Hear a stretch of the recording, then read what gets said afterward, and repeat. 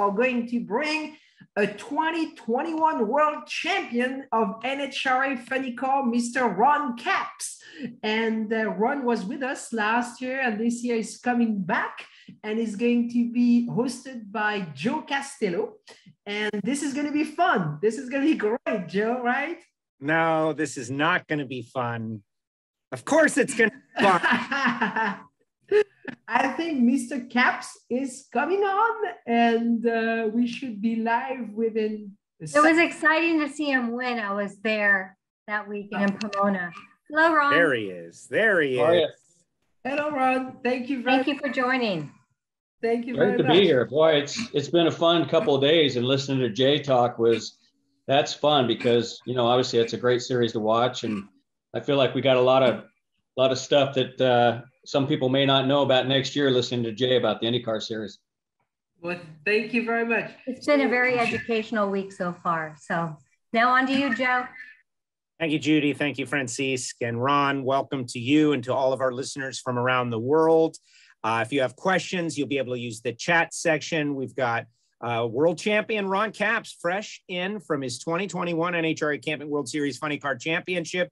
Ron, you were victorious, and we have spoken many times. In full disclosure, I work at the NHRA as one of their track announcers. I get to interact with Ron on a regular basis, and so we'll talk about some of that stuff. But Ron, simply put, this championship, your second of your career, people were saying this was the most competitive year of funny car racing ever. Would you agree with that? Yeah, for sure. And but we do say that it seems like in the funny car division pretty much every year, but pound for pound, I mean, we went into the countdown, our championship playoffs, if you will, and I don't think we saw a more stacked field than we've ever seen from top to bottom. And what I mean by that is I mean teams that could win from the 12th position, 11th, 10th position at any given time. So yeah, I would say for sure that was one of the toughest seasons I've been involved with. And coming out victoriously, and we're definitely going to talk about that. But I also like to think of this opportunity as a way to introduce many people out there to the sport of drag racing, which I believe that NHRA drag racing is having a moment right now with people coming in like Tony Stewart drag racing getting involved and what Antron is doing. And you'll be having an announcement at the PRI show in a few weeks or next week about what you're going to be doing. Drag racing is a sport that's been around for 70 years, but seems to have recaptured the imagination of people out there. It's perfect for right now. And yes, we've been talking Formula One and NASCAR. Brad Gerber from NHRA is going to join us tomorrow. But give me your assessment of the sport of NHRA drag racing right now as someone who got your start in 1995, who has raced for the greats like Don the Snake Prudhomme and Don Schumacher. Where do you think the sport of NHRA drag racing is right now? Well, it's just sort of capsulize it. You know, it wasn't too long ago I came into the funny car division, you know, the likes of Kenny Bernstein. I was driving for Don Prudhomme when I came in. And I always found early on, and this is, 1998 when I drove the Copenhagen car for Don Prudhomme, we would go on these media tours, and every race car driver watching this right now knows exactly what I'm talking about. They would send you out sometimes in the outskirts, a couple hours away from an upcoming race. And you almost felt like for a while that you almost had to school the local sports person at some of these little towns on drag racing. And it depended on what part of the country we were in. And I'm sure IndyCar can talk about this, even NASCAR. It's evolved so quickly here the last decade, especially since 2016, we won the championship and rolled right into the Fox network, taking over the NHRA programs and FS1, and it just has blown up. And I would attribute it a lot of these last few years and the growth of NHRA to that, our TV program with the Fox people and FS1. So, you know, it's funny because we'll get a qualifying run on Friday at any given racetrack around the country, and I'm doing the burnout and I'm backing up and I look up and the grandstands are packed. And you're like, okay, a lot of people are playing hooky today. And then Saturday completely sold out at different racetracks. And with COVID, the way that we're getting back in society right now, you couldn't hear a lot about sellouts. But we had a lot of them this year. So it really made me feel good about our sport. I think everybody involved in NHRA drag racing already knew it was doing fine. But it seems like it's really right now just like this, and it's fun to be a part of it. We just had Ray Evernham on a little bit earlier, and he was talking about SRX, and of course, he's partnered with Tony Stewart, who is now part of NHRA, and it's all it's weird. It's the motorsport world is all coming together. You'll be happy to know he mentioned the possibility of an NHRA team in SRX. FYI, I'm hoping that maybe you'll get a phone call. But what they were talking about as a success for what they plan is to have the fans feel like they are part of the event, to be inside what the event is, as opposed to on the outside watching somebody do something, to be a part of it. And to me, I thought that that's the essence of drag racing, to be at the meet, to be in the pits, to go watch your heroes and the guys who tune and build their cars disassemble and reassemble a car in 40 minutes and then go race again and feel like you're riding with that team. And just listening to those guys talk a little bit about it, it made me reconnect with why I love drag racing, which is already doing that. Yeah, and we have a great niche with drag racing. It always has been. It's been a great fan-friendly sport. And I'm not saying that none of the other motorsports aren't, but we've just had this interaction where every ticket's a pit pass. Now, a lot of these other sports and motorsports can't pull it off like that. But I think in today's world, especially with these things, the attention span of people it's so much shorter. And I don't think sitting in a grandstand for 3.5, 4 hours is what it used to be for a lot of these fans, nor is it turning on the TV and watching the same thing for that long. So I think that sort of, I guess you can't call it ADHD. It's just the way things are now. People are they're on to the next thing so quickly. So I think that's really what attracted anybody new that came to an NHRA drag race. You go watch this incredible session of cars run, and then you go right behind the grandstands into this pit area and you walk around. It's like being backstage at a Rolling Stones concert, right? You walk around, you see the stars, you hang out, you get a picture with John Force or myself or, name anybody. So I think we've all known it's been there, but I think that's really in today's world, it's for somebody coming that's new and never been to one, it's eye-opening. And you and I have talked about this before. There's nothing better than bringing somebody out new to something cool. And we have something pretty cool with NHRA drag racing. And so I really feel like the way things are nowadays and our sport kind of mesh together pretty good. I don't know if this is a good thing or a bad thing, but it's almost the TikTok of motorsports, right? Short attention span, extreme, and maybe highly addictive. Your career has been, second to one. They say second to none, but it's like second to one in that you have raced in an era where John Force has also raced. But that having been said, 68 wins, 2 championships, and really, in many ways, the face of drag racing because of who you raced for. You mentioned Don the Snake Prudhomme, who had a book earlier this year or maybe last year during the pandemic where, he revealed that the Copenhagen sponsorship that you raced was kind of put in his lap by AJ Foyt. And I just would love to hear you speak a little bit about relationships to other forms of racing. A nickname that you had was Mario. Mario Andretti was on just the other day. He talked about some connections to drag racing with Bob Tasca Sr. Early on at Tasca Ford and was referencing Bob Tasca. Drag racing is different because we're just accelerating as rapidly as we can, but at the same time, it's woven through the fabric of worldwide motorsport one way or another because, everyone's connected to someone, whether it be Snake or Bernstein, Larry McReynolds, whether it be Rusty Wallace, Raymond Beadle, who, supported his first championship endeavor. So talk a little bit on that, drag racing's place in world motorsport. Well, yeah, it's what's fun for me is to go around and run into Roger Penske or run into Mario Andretti and these people that pay attention to what our sport's doing. But for me, I was thrown into this sort of rock star world in our sport because I went to work for Don the Snake Prudhomme. And one of our first trips we took, was to a NASCAR race, and we went right into Dale Earnhardt's bus and sat down in there. And I'll never forget it. Like, we were getting ready to walk in, and he said, "Whatever you do, don't talk racing."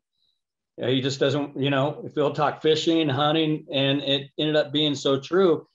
But anytime I run into somebody that I look at like, oh my gosh, there's, like I said, Penske or Mario, or, you go down the list of anybody that, for me as a fan, has looked up at, I was thrust into that, driving for the snake. So I quickly had to learn to keep cool when I'm around these heroes, and showing up and going to Mario Andretti's house before I race in Maple Grove, Pennsylvania one year. Little things like that would make you want to pinch yourself. But it's always been fun to run into these people since then, and all these heroes, because they follow what we're doing. And they always, Mr. Hendrick, we just talked the other day on the phone, and every time I run into him at something, he talks about his early days of drag racing, Jack Roush.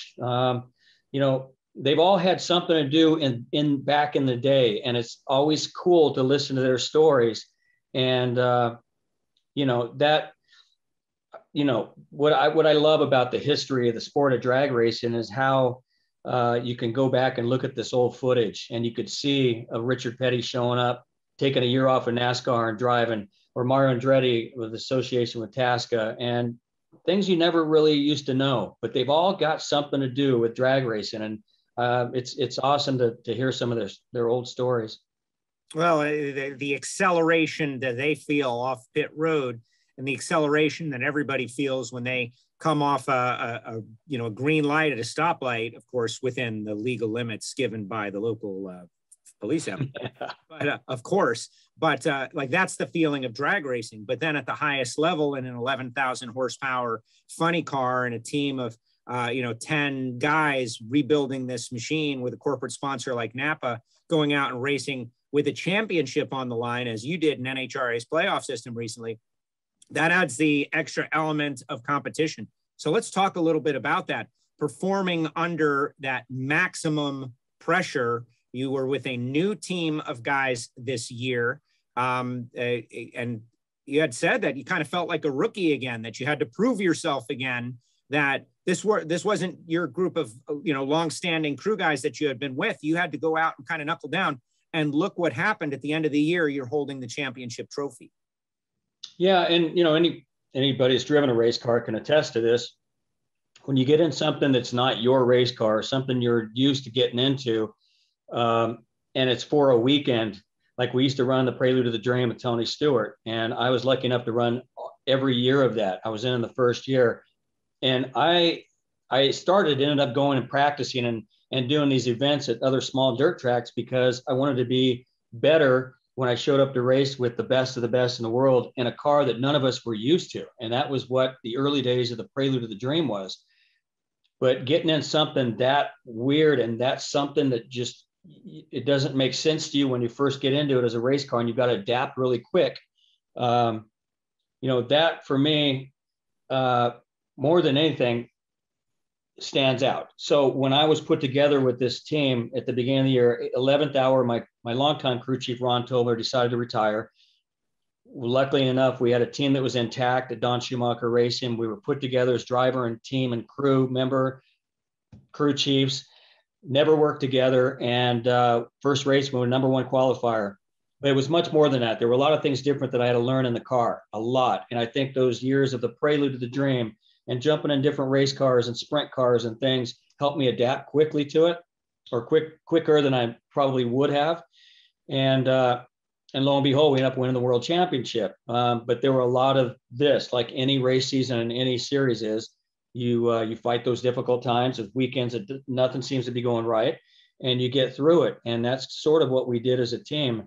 I'm in Atlanta. I just got to Atlanta for a function we're doing with some Napa owners, and we were here about a month ago, and we do a deal at headquarters, and it's all the Napa sponsored drivers. So Chase Elliott, Alexander Rossi, Brad Sweet, Bill McAnally's NASCAR team, and our team, the NHRA team. And I just looked over and I thought, you couldn't find a more tip-top, top to bottom sponsorship series. Look, NASCAR, IndyCar. It was just made me so proud to look over and see every different series and how well they're represented And, you know, we always started talking about, hey, let's jump in each other's car. Would you try to get my funny car? No. And, you know, I wouldn't do that for the world. I'd get in your sprint car, just things like that. And it just reminds you how lucky we are to have all these different kinds of racing. And I was lucky enough to be able to jump in these other race cars.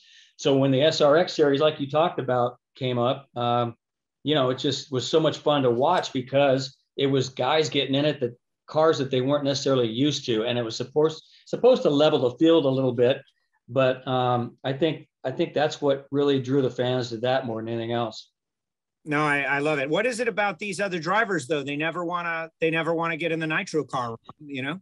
Yeah, we used to early on. I drove one of Tony Stewart's midgets at the Chili Bowl a couple times, and Selzy and I would go mess around and we'd go run dirt races, and Doug Coletta would join us, and we'd run these charity events and dirt modifieds and dirt late models. And every time we'd be sitting around afterwards having a beer with these guys, and these are the best of the best in every series, right? Doing this charity race in a dirt late model in the middle of Missouri or wherever we would be, and the conversation always come back. And I remember Tony Stewart sitting around a long time ago, and all of us saying, hey man, just get in the car. You want to go take a hit, like half track even in a top fuel dragster. And the guys that you think were the best at any kind of race car driving would always say, no, I think I'll pass on that. And when you put them behind a car at the starting line at one of our NHRA events, they definitely say no. So it gives you an idea of the respect that they have. But I'm sure every one of them would love to take a run.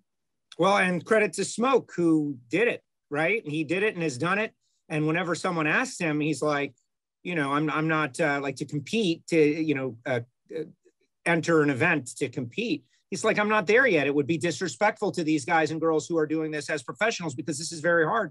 And I love hearing that, right? I love hearing it. I think drag racing has often gotten a bad rap because the cars don't turn, but the driver is doing so much and perfection is expected. You can't get a bad cornerback. You go out there and you're perfect, you're better than the other guy, or you're not. Yeah, and I use this analogy all the time when I give these speeches. You know, one huge difference, I think, more than anything with our sport of drag racing, is you could take, if you choose a NASCAR, let's say an IndyCar, either one of them, and you take a car, if you could say that car is a 10th place car, and there's certain drivers you could put in that 10th place car, and that car could finish 3rd, 4th, maybe even win the race with certain drivers in it. I mean, that's just a fact. There are some drivers that you could put in there. We've seen it happen in the past. Our nitro cars, you know, 11,000 horsepower, the funny cars especially, they're so evil handling, so unpredictable. Quickest, you know, vehicles on the planet Earth. These cars are set up to go out and do whatever the crew chief sets it up to do. I can't squeeze a car that's going to be a 10th place qualifying run and make it go to the 5th quickest qualifying run. John Force can't do that. I don't care how good you are, you can't do that. But you can certainly take a number 1 qualifying tune-up car and make it a 10th place run by not keeping the car straight, by not doing something here or there the same every time. And so I think that's the huge difference that a lot of people talk about. And you hear these drivers come in sometimes as new drivers, and they're going to come in and they're going to conquer the world. And they're going to beat John Force and Ron Capps, and they're going to do this and that. And you're like, hey, come on in, the water's fine, right? It's always a lot of talk, but what they don't understand, it's not just the guts that it takes to go out and step on the gas of 11,000 horsepower. It takes a lot of guts, trust me, to hold the gas down. But the smarter drivers are the ones that are the most successful and the ones that pay attention, but most importantly, the ones that know when to let off the gas in drag racing, because you can quickly get hurt or worse. You could hurt somebody else or worse in a fraction of a second. And most motorsports and most other race cars, you get in a little bit of trouble and you don't quite catch the throttle and get out of the throttle, you're going to be okay. You may tag a wall a little bit. You might get a little bit sideways. You might lose a good lap. But that's the main difference. And I always talk about that. It's not necessarily the bravest driver that can get in a top fuel funny car or a dragster. It is the smarter ones that are most successful. you spent 17 years at Don Schumacher Racing, and you won both your championships there. Over 350 wins at that organization. You delivered them their 19th championship, but you recently announced that you're exactly 19 championships for Don Schumacher. I'd just like to hear you talk about your experience there. And you've made the announcement that you're leaving the organization, making you, for my money, the biggest free agent story in drag racing right now. I know you've got an announcement. We're going to tease that momentarily. Just speak on your time at Don Schumacher Racing and what, the gap, right? Like what drag racing was and what drag racing is, and Don Schumacher Racing in many ways being that bridge. Yeah, well, early on with Don Prudhomme, when he hired me, I drove for him for 9 years. And then Don Schumacher for 17. I mean, those are two great owners, two completely different on the spectrum of who they are and how they approach being an NHRA team owner, completely different. And so I have paid attention all that time. And the ultimate goal, of course, would be team owner for any race car driver. And so, I had to wait for the right time, and never knowing if that time would show up or when that step should be taken by myself. I've been a hired driver for 20 something years, and I've never had to bring a sponsor to a team owner to get that ride or that seat. And that's what probably I'm more proud of than anything else, is the fact that I was hired because they liked what I did in the race car and outside the race car. And Joe, the last probably 20 years, it's more important what you do outside the race car than inside. And I think a lot of new race car drivers coming up and aspiring race car drivers, that's the part that really, they lose touch of reality. And they think if they're just this Tom Cruise looking guy, they're going to get a ride with $1 million and they're going to keep that ride. You might get the ride, but hanging on to the ride, I don't care if you even brought the sponsor, it's not going to keep happening for very long. And so here, as we've progressed these, especially the last decade, it's been really important to make sure that the things you do outside the racetrack are as good if you're winning on the racetrack. And there's a lot of times that you don't necessarily have to win on the racetrack if you're doing everything off the racetrack right and representing those sponsors. So the ultimate goal is to be a team owner. The Kenny Bernsteins, the Don Prudhommes, the Don Schumachers, and John Forces. I mean, that is the ultimate goal. And I finally had a chance at taking that step. So yeah, I let Don Schumacher know in September, and we've been working together on my next step. And we'll announce next week who the sponsor is and some more details. And it's been a grind. And believe it or not, it was all going on behind the scenes during the countdown. For me, there was a lot of that white noise of having to do all the stuff I never had to worry about with the business side of things coming up. So it could have easily been a disaster with the distractions, but the people around me just helped keep me focused, and we were able to get through it. But right now, boy, I'm seeing a side of things that I know a lot of people watching right now that are owners, and the business side of things I've never had to really think about, and it's been eye-opening. Well, I can't wait to hear the announcement, and I know that here on Industry Week at EPARTRADE, like we're building to big announcements. And so I'm hoping that everybody is going to pay attention to the social media feeds and the news and all motorsports news, because I think it's going to be, I don't want to say shocking to people, but news is going to be happening. And when exactly is that, press conference or whatever you're going to have, so everybody can kind of follow you either on Twitter or whatever your social feeds are. Let's get that information out there so everyone can follow it as it happens, because I think this is going to be a big story in the world of motorsport. Yeah, it'll be next Friday, a week from this Friday, a week from tomorrow, second day of PRI, and it'll be at the NHRA stage, and NHRA will be streaming it as well. And it's just a lot of things, still a lot of things in the air, but it's been a lot of fun. More than anything, all these years, I've really kind of wondered if I ever took the step of being team owner. I mean, how much I've done so many things for people out there without thinking about it. And all of a sudden I'm getting these calls and these people coming up to me wanting to help me.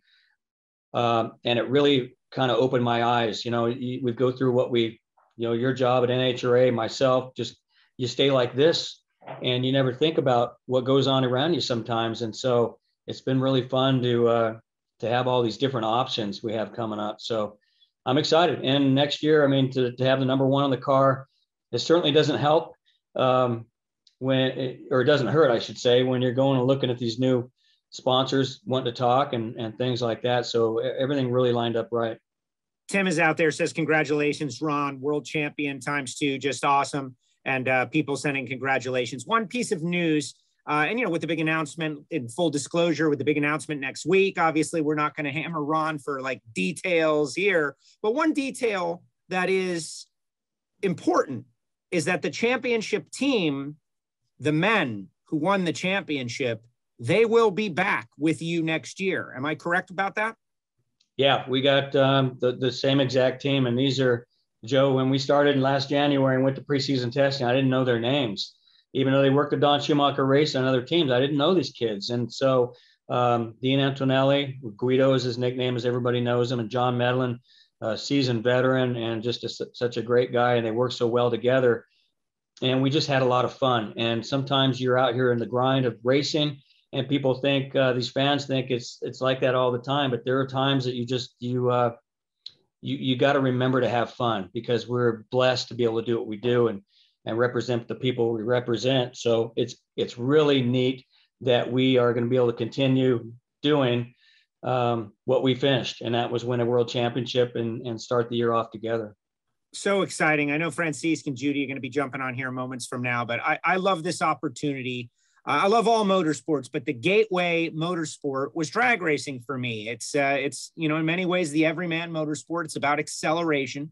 The American muscle car culture turned into a sport where, you know, millions are watching at home on Fox Sports 1. But to the people around the world who are not fully indoctrinated as I am, who are now, thanks to NHRA.TV and streaming services and the device you just held up moments ago, can keep up with drag racing in a way that maybe they hadn't before. We know it's big in Australia. It's certainly big in the Middle East, UK with Santa Pod. But speak to those folks out there that are sports car fans, Formula One fans, international rally fans, and speak on drag racing a little bit as a champion, as the current champion at the pinnacle of the sport. You know, speak to those folks about getting involved in drag racing. Well, anybody that's a gearhead or a petrol head or whatever you want to call it around the world, the sport of drag racing, if you've never been, and it's hilarious when we bring somebody out that you can tell them over and over how cool it is. You can brag about how loud, how crazy the noise is, but the fact you get to watch a car go 0 to 330 miles per hour in front of your eyes from a standing stop is mind-boggling as a fan, let alone being a driver. But what the best part is to watch these race cars go down the track and at these speeds that are incredible, and you know, and then to turn around and go right in the pit area and watch these teams and stand just a few feet away and watch them tear these cars apart, put them back together, and have them ready to go back to the starting line in less than 1 hour. For me, that's as good a show as being on the track, honestly. And I grew up in the sport. So for the real gearhead to watch a team tear a car apart, I mean, from burning hot, tear it all completely down to the bare engine, transmission, clutch, and put it back together and strap a driver back into that chromoly tubing and step on the gas and go 0 to 335 miles per hour after watching what they just did. It's something that somebody has to see live. And if you're into any kind of racing and you get the chance to go see a drag race, I don't care if you're in Australia or, like you said, wherever you're at, it's take this step, because it is something you'll never forget. And that's the funnest part for me, is having somebody out, whether it's a rock star or somebody I look up to, an athlete. I love having them out to give them that same kind of feeling you get when you're standing on the sidelines of a Super Bowl or whatever you might be doing. So it's fun. On that note, Ron, and I know Francisque and Judy are here, but I think it's important. You had Haley Steinfeld to the finals when you won the championship. And I don't know if you knew at that moment that she was going to explode with the new Hawkeye series, but that young lady is going to be one of the biggest stars on the planet thanks to that. And she is hanging out in the starting line with Ron Capps at the NHRA finals. Days later, Hawkeye is released on Disney, and the world changes for fans of Marvel. If you don't get Marvel, then you don't get it. But Haley Steinfeld and Ron Capps were like winning the championship together. Yeah, and she hung out in the pit area and celebrated us winning the championship the whole time afterwards. She was so down to earth and so cool. And yeah, we knew the series was coming out.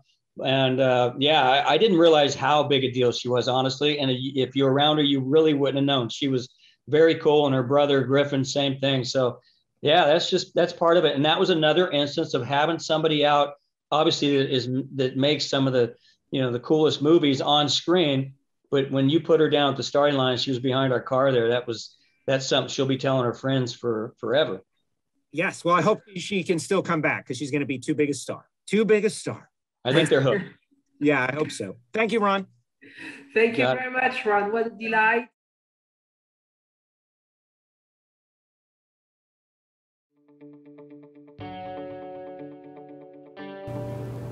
The concept for EPARTRADE is basically, in my opinion, there's a big hole in the internet.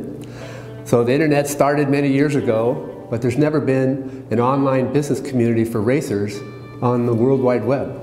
The need for EPARTRADE is actually quite obvious. Basically, people in the business of auto racing need a place online to hang out and get their problems solved. It's extremely simple for a buyer or for a supplier to interact on the platform. The first thing you need to do is sign in, which is free. And the second thing is, when you see a product that you're interested in, all you need to do is click on request more information. If it's a company, you click on request more information, and then from there, it is forwarded directly to the buyer or to the supplier. You can go to epartrade.com, you become part of a community of businesses in racing, and it makes sourcing products much easier than just on the internet or using Google. At EPARTRADE, there is no e-commerce. It's literally a connection, just like at a trade show. So now, any time of the year, a buyer could reach out to a supplier through an email. More than that, it's a place to go just to keep current every day. So it's a good place to start your workday in your racing business or in your offices of your professional race team. And you're current when it comes to new technology, industry news, technical papers, technical videos, all of that and more. We're not looking for a million hits per day. All we want is people who are really the volume buyers of racing products in the racing industry to be part of the little world of EPARTRADE. We have racing businesses participating from around the world. So you get suppliers from around the world, you get buyers from around the world. EPARTRADE really eliminates having to travel, closing down your shop. Now you have a place to showcase globally your racing product and technology.